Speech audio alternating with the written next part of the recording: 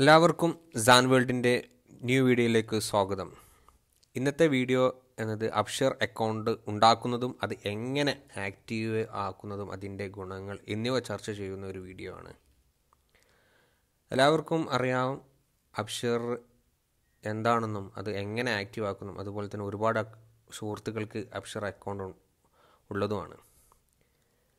ഇതില്ലാത്തവർക്കും അതുപോലെ തന്നെ അറിയാത്തവർക്കും വേണ്ടിയിട്ടാണ് ഈ വീഡിയോ ഉണ്ടാക്കുന്നത്.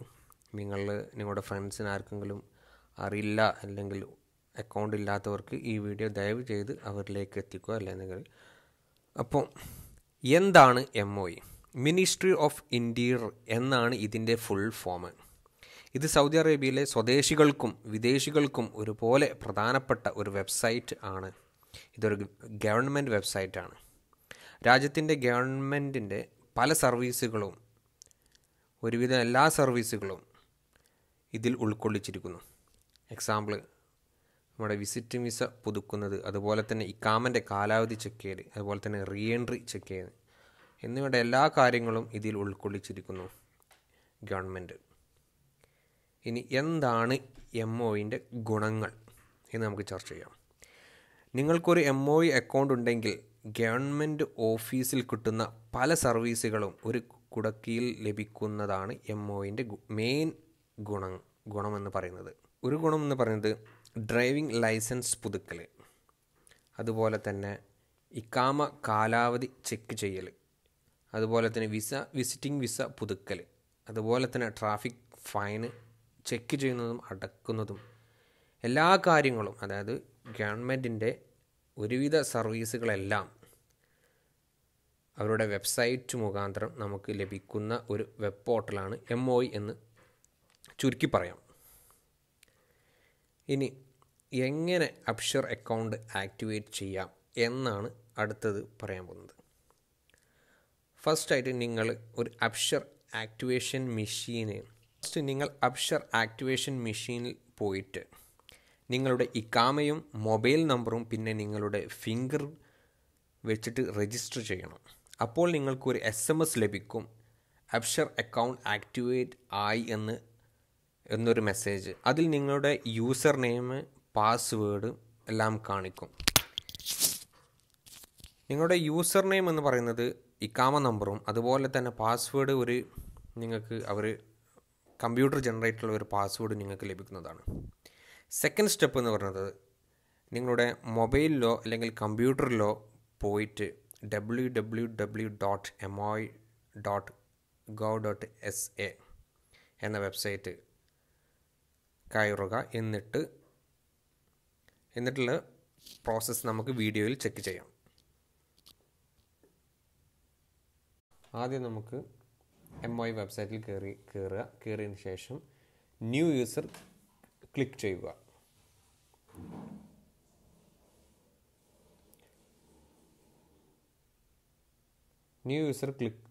ക്ലിക്ക് ചെയ്തതിന് ശേഷം നിങ്ങൾക്ക് ഇതിൽ കാണുന്നതാണ് ID നമ്പർ, മൊബൈൽ നമ്പർ, അതുപോലെ തന്നെ user name, password confirmation, email, അതുപോലെ തന്നെ പ്രിഫേർഡ് ലാംഗ്വേജ് എന്ന കാര്യങ്ങൾ ചോദിക്കുന്നതാണ്. ID നമ്പറിലെടുത്ത് നിങ്ങളുടെ ഇക്കാമയുടെ നമ്പർ ടൈപ്പ് ചെയ്യുക. അത് കഴിഞ്ഞതിന് ശേഷം നിങ്ങളുടെ മൊബൈൽ നമ്പർ, നിങ്ങളുടെ മെഷീനിൽ രജിസ്റ്റർ ചെയ്ത മൊബൈൽ നമ്പർ നിങ്ങൾ ടൈപ്പ് ചെയ്ത് കൊടുക്കുക. അതിലേക്കായിരിക്കും നിങ്ങളുടെ OTP അതുപോലെ തന്നെ MOEയുമായി ബന്ധപ്പെട്ട SMSകളെല്ലാം വരിക, അതിലേക്കായിരിക്കും. പിന്നെ യൂസർ നെയിം നിങ്ങളുടെ ഇമെയിലിൻ്റെ പേരോ അല്ലാന്നുണ്ടെങ്കിൽ നിങ്ങളുടെ ഇമെയിലിൻ്റെ അഡ്രസ്സോ നിങ്ങൾ വെച്ച് രജിസ്റ്റർ ചെയ്യുന്നതാണ്. അത് പാസ്വേഡ് മിനിമം 8 ക്യാരക്ടറാണ് വേണ്ടത്. അതുപോലെ തന്നെ ഇതിൽ നിങ്ങളുടെ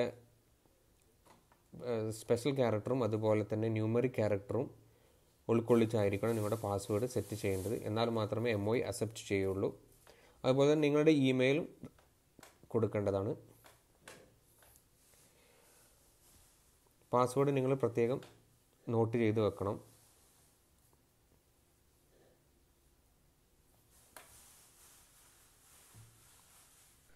ഇപ്പോൾ ഇവിടെ കൊടുത്ത മനാഫ്, ഈ മനാഫ് എന്നുള്ളത് നിങ്ങൾക്ക് യൂസർ നെയിമായിട്ട് മനാഫ് 565 എന്നുള്ളത് മാത്രം യൂസർ നെയിമായിട്ട് കൊടുക്കാവുന്നതാണ്.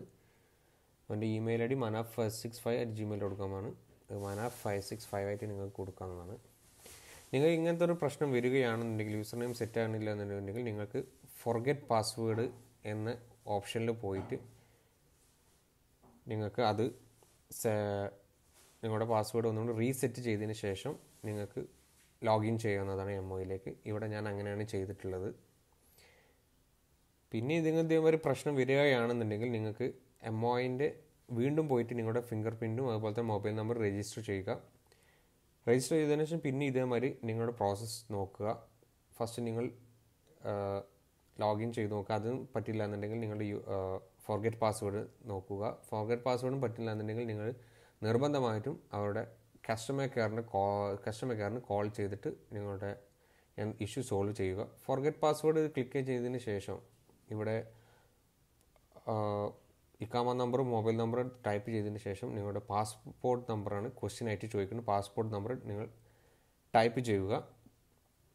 ടൈപ്പ് ചെയ്തതിന് ശേഷം നെക്സ്റ്റ് എന്ന ബട്ടൺ ഞെക്കുക.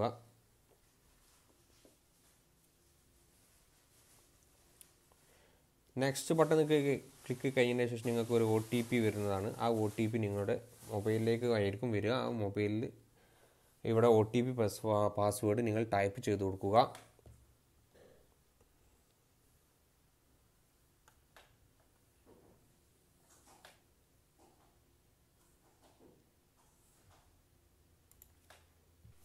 അതിന് ശേഷം നിങ്ങളുടെ പുതിയ പാസ്വേഡ് നിങ്ങൾ സെറ്റ് ചെയ്ത് കൊടുക്കുക.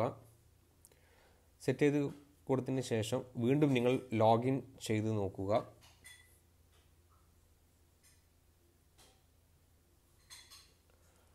ലോഗിൻ ചെയ്തതിന് ശേഷം നിങ്ങൾക്ക് ഒരു OTP മെസ്സേജ് വരുന്നതാണ് നിങ്ങളുടെ ഫോണിലേക്ക്. അത് നിങ്ങളിവിടെ ടൈപ്പ് ചെയ്ത് കൊടുക്കുക.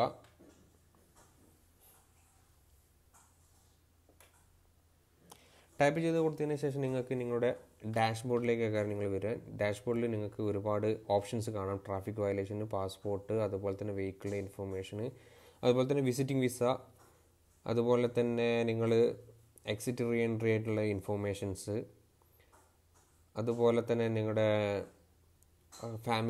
ഫാമിലി മെമ്പേഴ്സിൻ്റെ ഇൻഫർമേഷന്, ലൈസൻസിൻ്റെ ഇൻഫർമേഷന്, എല്ലാ ഡീറ്റെയിൽസും നിങ്ങൾക്ക് ഇതിൽ നിന്നും ലഭ്യമാണ്.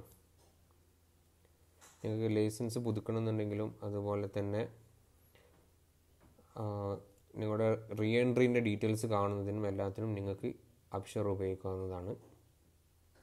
വെഹിക്കിളിൻ്റെ നിങ്ങളുടെ ഇക്കാമയിൽ രജിസ്റ്റർ ചെയ്തിട്ടുള്ള വെഹിക്കിളിൻ്റെ ഇൻഫർമേഷൻ ലഭിക്കുന്നതിനും നിങ്ങൾക്ക് ഉപയോഗിക്കാവുന്നതാണ് MOI. അങ്ങനെ ഒരുപാട് ഫീച്ചേഴ്സ് ഉള്ളതാണ് MOI. എല്ലാവർക്കും ഞങ്ങളുടെ ഈ വീഡിയോ ഇഷ്ടപ്പെട്ടു എന്ന് വിചാരിക്കുന്നു. നിങ്ങളുടെ എല്ലാ ഫ്രണ്ട്സുകൾക്കും നിങ്ങൾ ഈ വീഡിയോ ഷെയർ ചെയ്ത് കൊടുക്കുക. അതുപോലെ തന്നെ ഞങ്ങളുടെ ചാനൽ സബ്സ്ക്രൈബ് ചെയ്യാനും സപ്പോർട്ട് ചെയ്യാനും മറക്കരുത്.